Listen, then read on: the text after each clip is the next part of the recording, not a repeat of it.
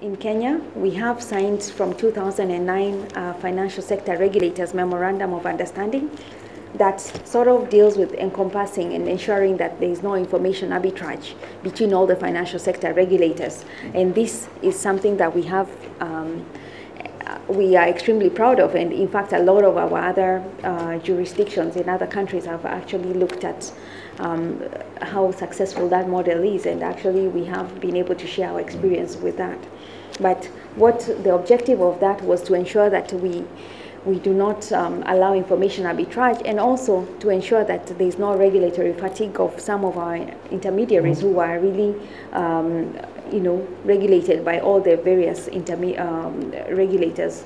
So Kenya welcomes new initiatives that have been progressed by the AMERC Secretariat. We are extremely pleased even by the cooperation and the fact that the AMERC Secretariat has really been updating us a lot. Especially, I look forward every quarter to receive the AMERC quarterly newsletter. It has been useful for CMA Kenya in benchmarking our capital markets reform agenda against other AMERC members, as well as just ensuring that we update ourselves on recent trends in this market. The recent developments across the globe, especially with the global crisis, and then subsequent we've had the Eurozone crisis, has shifted the focus a lot on regulators from the aggregate market perspective. And the focus now has been about financial stability.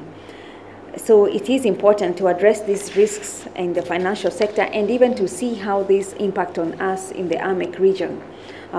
Because I remember when we had the 2008 crisis, and even now with the Eurozone, and I remember recently IMF was in a few countries in Africa, as well as the Middle East, just trying to see the impact of the Eurozone.